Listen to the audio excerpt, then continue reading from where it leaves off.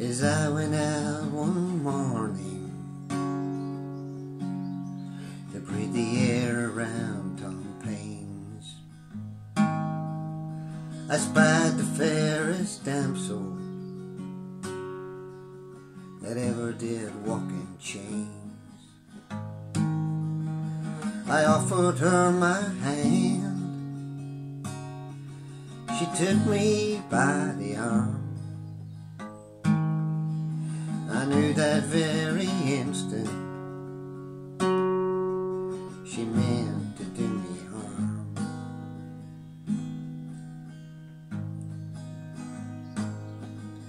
Depart from me this moment,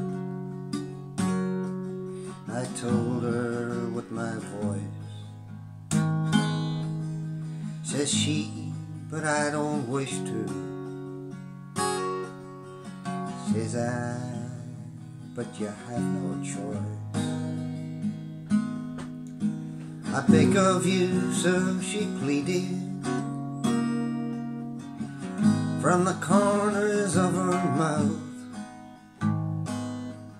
I will secretly accept you,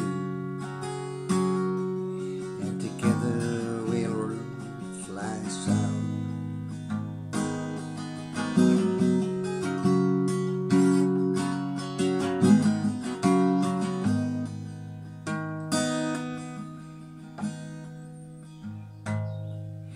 Just then old Tom Paine himself came running across the field,